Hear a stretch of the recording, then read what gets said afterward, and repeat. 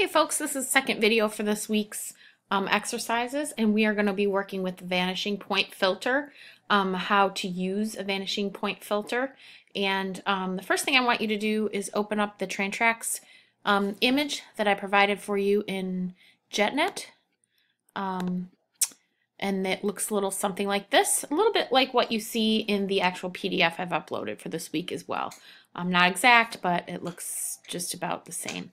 So we've got a background image, and of course you want to double click that to make it a normal layer.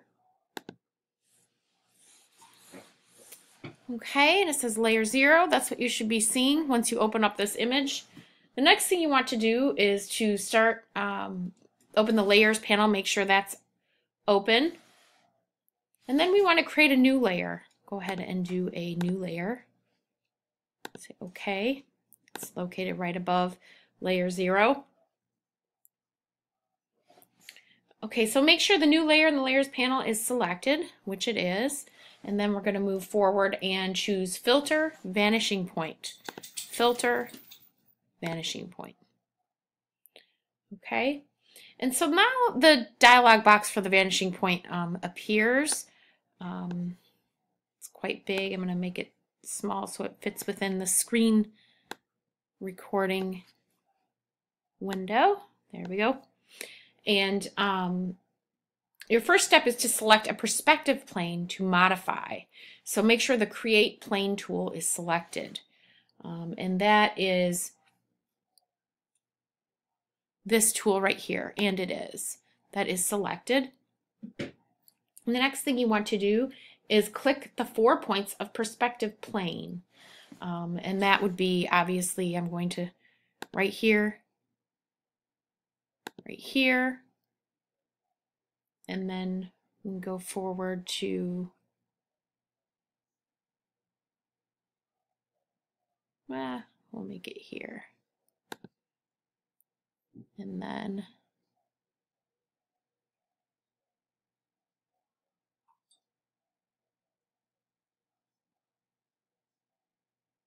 right there. There you go.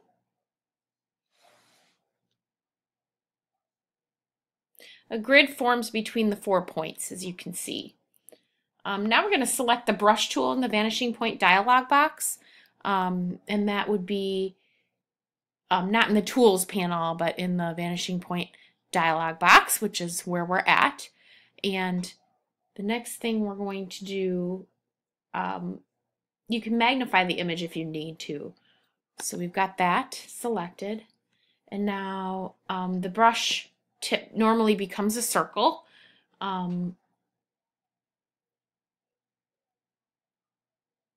But we notice how it's a little bit different. So we're going to drag the pointer to paint the image.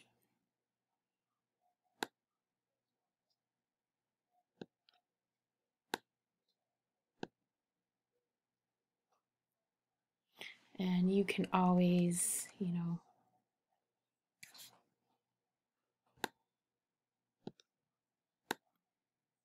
we go. Following the lines of the plane is easier than it would be without the vanishing point filter. Select the stamp tool in the vanishing point dialog box, which is then over here.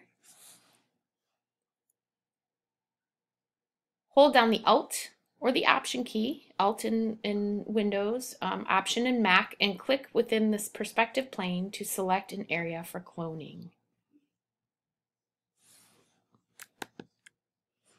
Here we go. Drag the image to clone the area.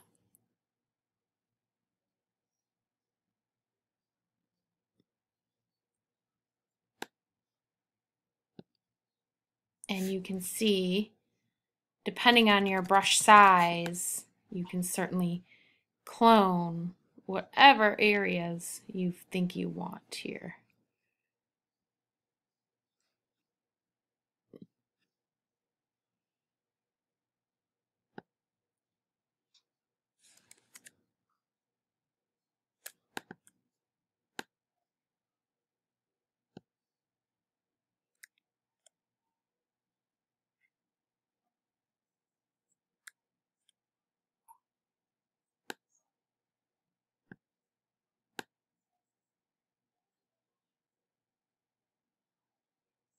We're just creating an effect here now.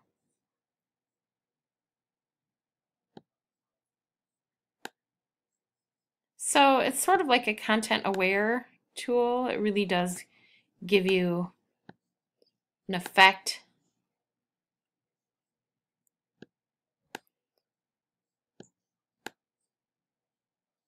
of perspective and mimics the perspective based on those lines. So when you have completed your changes, click OK to close the vanishing point filter dialog box and apply the changes to the image if you want. Now all these changes are in a layer, so if you don't like it, you don't need to keep it.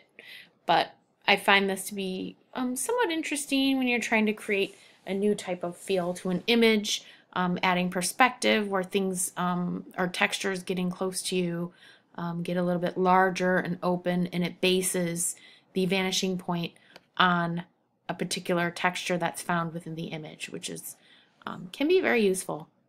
And that is all about adding a vanishing point using the brushes and cloning within the vanishing point filter. I'll see you in the next video.